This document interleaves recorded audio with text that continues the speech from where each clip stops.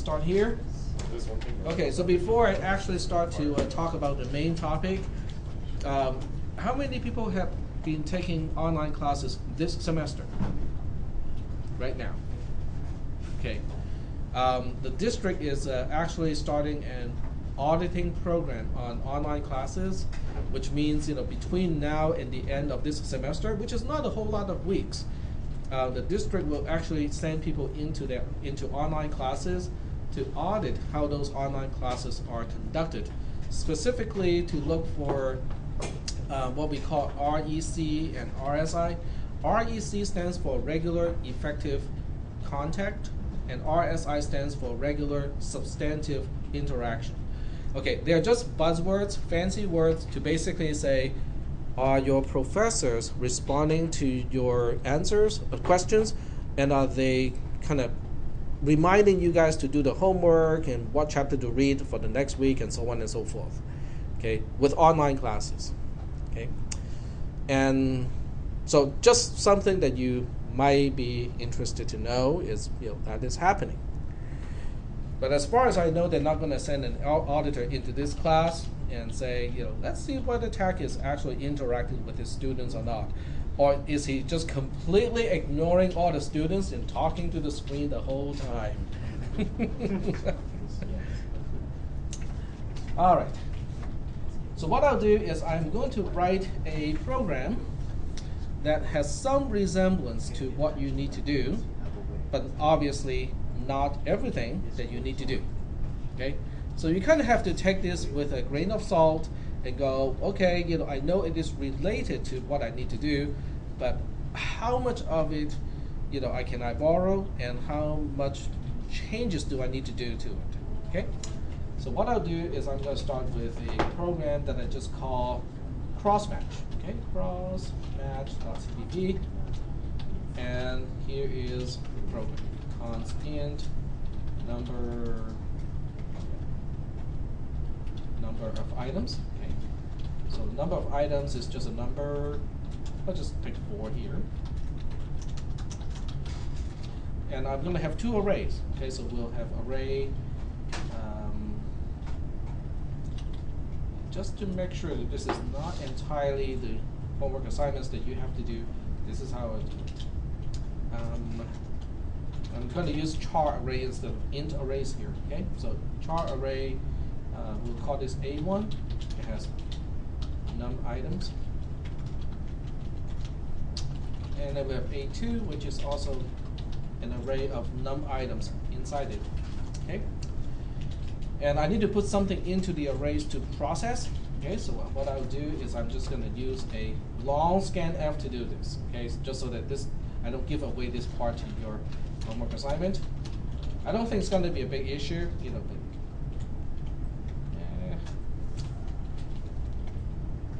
just thinking about how to do this.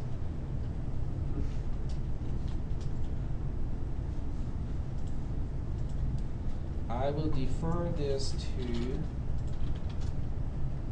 string, never use this. Okay, great.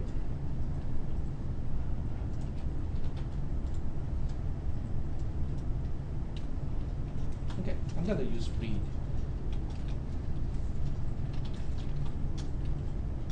std, uni, std. Okay, there we go. Okay, got it.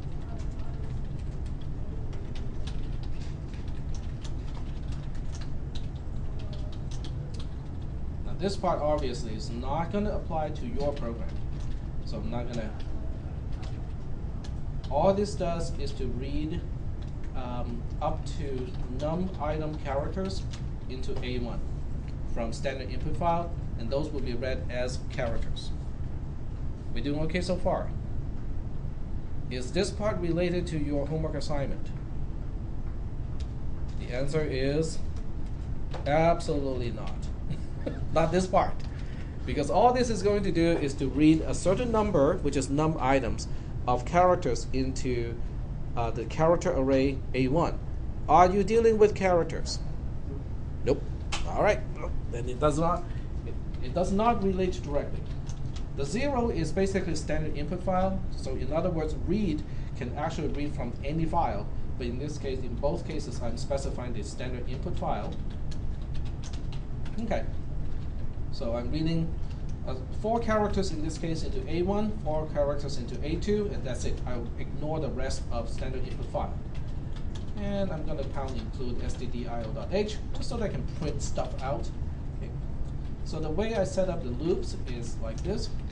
Int I equal to 0, initialize to 0, I is less than num items. In fact, I'm going to do it the wrong way, just so that people have to fix this up to make it work the correct way.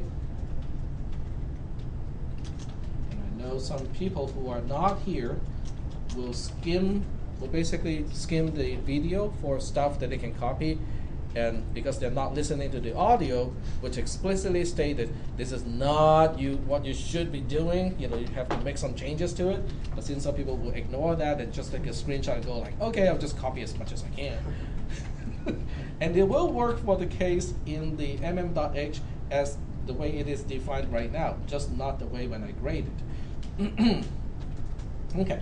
So when you look at this setup here, the double loop, which is the main concept here, okay, is by the time I get to line 16, I will have local variable I, and I will have local variable j defined. Local variable I is going to go from 0 to 4, but for each value of I, j is also going to 0 to 3. Excuse me, I misspoke. I would go from 0 to 3, and j would also go from 0 to 3. And I forgot the initialization of j. Got a 0 here. Okay, there we go. So the first thing I would do is just to do something like this. Okay.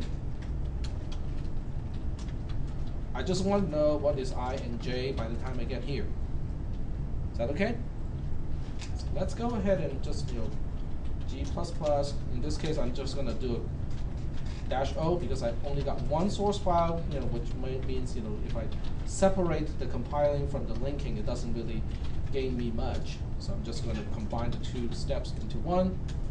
Okay, that's 4 characters. That's 4 characters. Press the Enter key, and that's what it prints. Does that make any sense to you? For each value of I, which is the first number, the j is going to go from 0 to 3. Makes sense, right?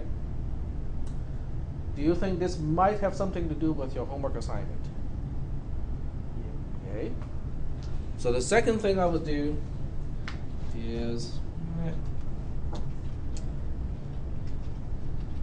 to keep track of stuff, okay? So I'm going to say number of matches. And we'll go ahead and initialize matches to 0.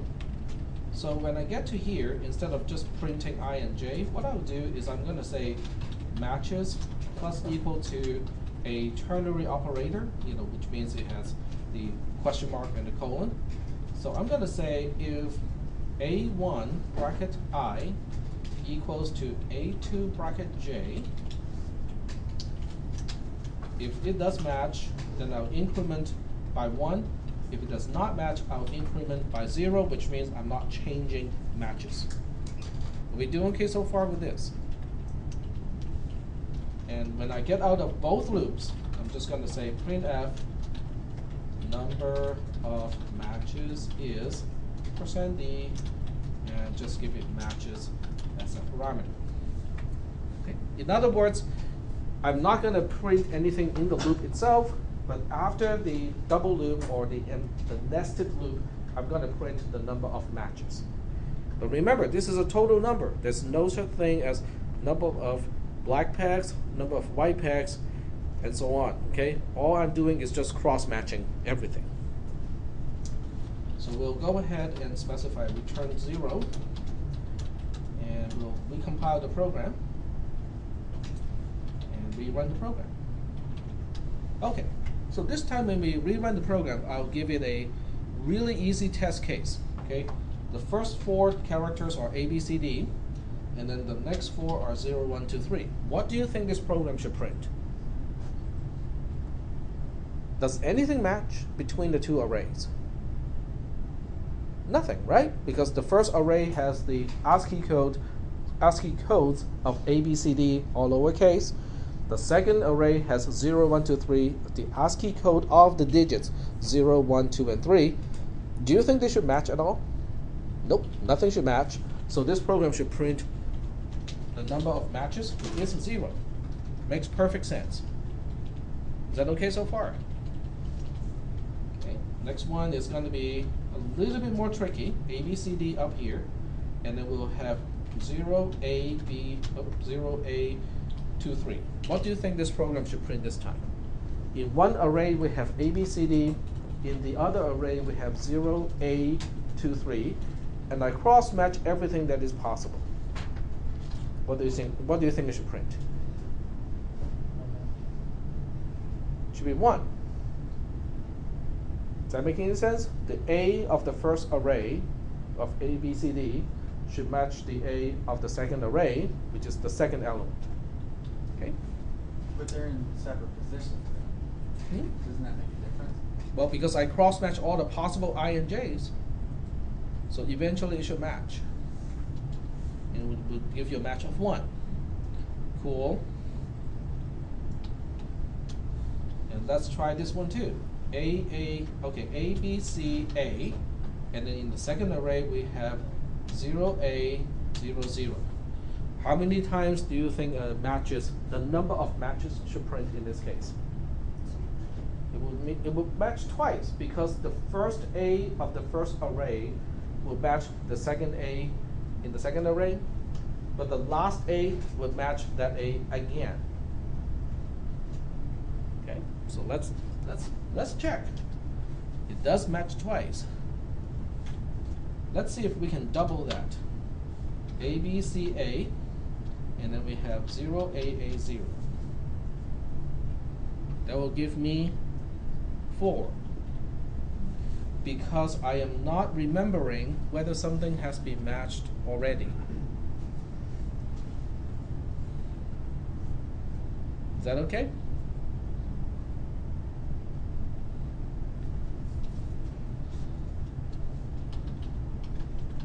What about this? They're all matching, right? So when you look at the first time we ran this program, 0, 0, 0, 1, 0, 2, 0, 3, 1, 0, 1, 2, 1, 0, 1, 1, 1, 2, 1, 3. Every single combination is going to match because they are all A's. So how many times do you think it has matched in this case?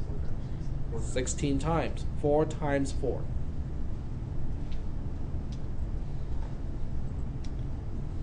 Now, one general rule of thumb is when you add the number of black pegs and the number of white pegs, the total should never exceed, well, 4, okay, or the number of pegs in each pattern. Okay, so if you add up the number of white pegs and the number of black pegs, and if they add up to more than the number of pegs in a pattern, something is not right. That's one quick way to tell whether your numbers make sense or not. Are we doing okay so far with this? So what you need to do is to look at this code and you say, well, it does seem to implement some of the things that we need to do to calculate the number of white pegs, but obviously this is flawed. So you have to figure out why it is flawed and how to fix it. So what you need to do actually is to say, okay, if there is a match, you need to remember something is already matched and do not match that thing again. And that applies to both arrays, the first array and also the second array. So when you cross out, it is not sufficient to cross out only one of the arrays. You have to cross out the element in both arrays. So you need some way to remember that. There are different ways to do it. It's up to you guys to decide how you want to do it. So are there any questions about the algorithm, which is really the main part of this homework assignment?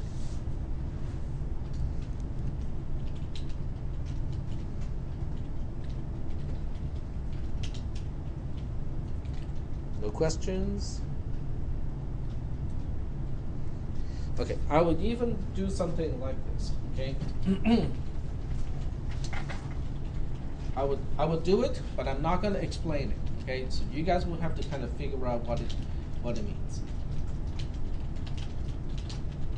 I'll have M1 and M2. And both will be initialized. M1 is 0, M2 is 0. But down here, this is what I'll do.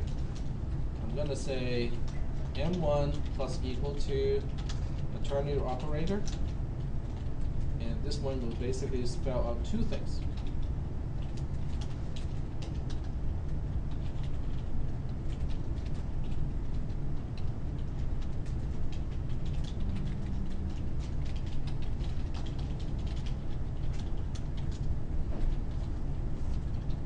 Alright, so instead of using one single counter for all the matches, now we have M1 and M2, and the condition to increment M1 and M2, they're both based on what we had before. But in addition to checking whether A1 bracket I equals to A2, having these typos, instead of just checking the second condition, now it also has a first condition to check. And for those of you who do not know the ordering of the operators, the comparisons always take place before the conjunction. So even without additional parentheses, it still means the same thing, but this makes it more explicit. Okay. All right. So this is how I changed the program. If you add up M1 and M2, the sum of these two would still be the same as number of matches from the previous program. So what I'll do is go to this line and just say M1 is and M2 is.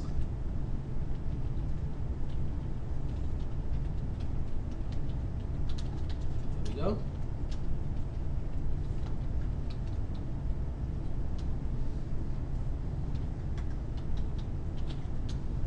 All right. Let's give it some simple cases first. What do you think should happen this time? What should be the values of M1 and M2? Well, should anything match at all? Nothing. Okay, but that's good. What about this one? We go from no matching to everything matches. But what is the output? What is M1 and what is M2? M1 requires the two elements having the same value, but also needs the indexes to be the same. So M1 can only be up to 4, and then M2 should account for everything else, which in this case should be 12.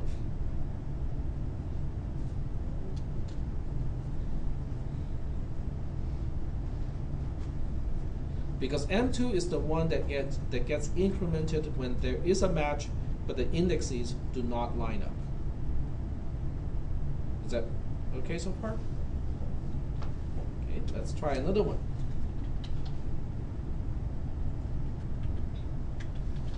What about this one? The first array is going to be ABCD. The second array is going to be DCBA. So we have the same elements in both arrays, but every single element is not matching in terms of position. So M1 should be a 0, and then M2 should be a 4 in this case. It's simple because we don't have we don't have the same value appearing twice. So 0 and 4 is in fact the correct answer. Okay, let's try again. A, B, C, D. This time we have D, C, B, B. Okay, so think about this one and tell me what should be the M1 and M2. M1 is still the easy one. What should be M1? M1 means the number of matches that both have the indexes matching and also the values matching. Should still be 0. Okay, that's the easy one. M2 is a little bit more tricky this time. M2 means we have a match, except the index does not match up. But the same item can be matched any number of times. So what do you think should happen this time? Okay, A cannot be matched. Okay, so everything that starts with A, it would not match anything, but B would match twice. C will match once, D will match once. So we will still end up with a 4 as M2. Is that making any sense? So that is a tricky one. It is a tricky one because B, even though B only should be matched once, it is matching twice because we did not cross it out after the first match. Are we doing okay so far with this code? Does everybody see how this may be related to your code, but it doesn't quite get the whole job done? Well, which is the intention. I mean, I did not intend to get your homework assignment done, but I did intend to give you the general structure of the code and what is important when you do the comparison. What is missing is a mechanism to say that, hey, if something is matched already, do not try to match it again. That mechanism is missing. And that's why it's giving you the wrong answers. Okay? Any questions about this code? Yep. I'm just curious, for our mm.cpp file, what would our headers look like? We would have the pound include mm.h, but would we also have the pound include main.cpp? No. Main.cpp is not needed by mm.cpp. In fact, if you pound include main.cpp, there will be problems. The linker will definitely not like it. So just mm.h? Well, mm.h is needed for sure. Yeah. But as you write your code, you will figure out what else is needed. Right. The compiler will complain. Okay, so let's take a look at this code here. Let me see if you guys have any questions about it.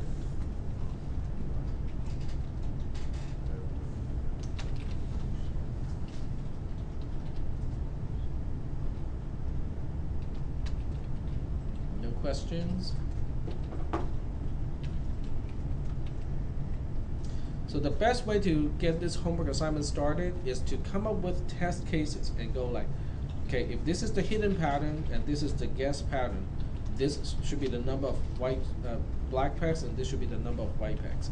Come up with a whole bunch of examples, double check, cross check by hand first to make sure that you know how to figure out the answer, and then write your code and use those test cases to test your code. Are there any questions about this homework assignment?